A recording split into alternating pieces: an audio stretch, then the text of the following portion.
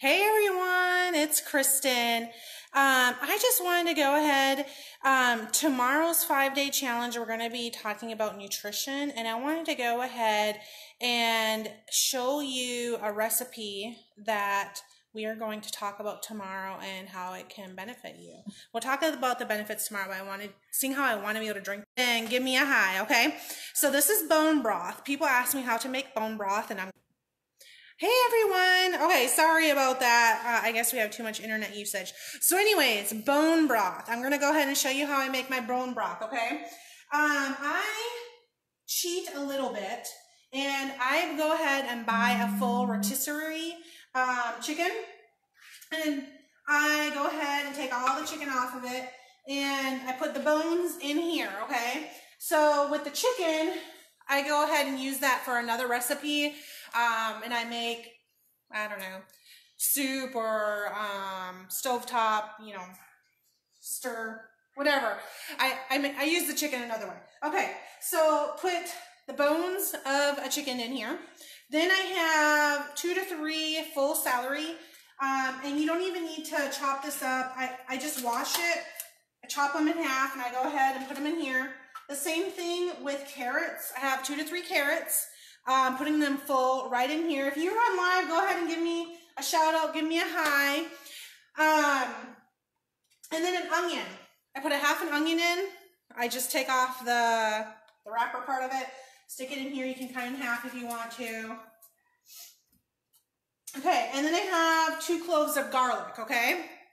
So I'm really just going to kind of chop these open and kind of squish them down a little bit with the butt of the knife. Put that in here.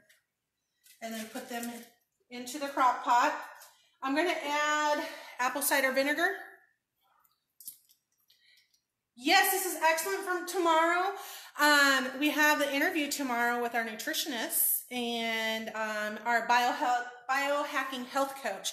We're going to be talking about bone broth and the benefits that it gives us. But I wanted to show you how to make it tonight. Okay, so you see I just put a little bit in. If you want to measure it, 1/4 of a cup. And then I put pepper on it. I do salt. And for the vegetables, like the celery and the carrots, I do go ahead and spend the extra $1, half a dollar, whatever it is, and buy organic. And the reason why we don't chop off the ends is because the ends have a lot of nutrients in it. And then I'm going to go ahead and fill this up with water to about 3/4 high, and I'm going to put the crock pot on high for 2 hours, and then I'm going to put it on low until tomorrow.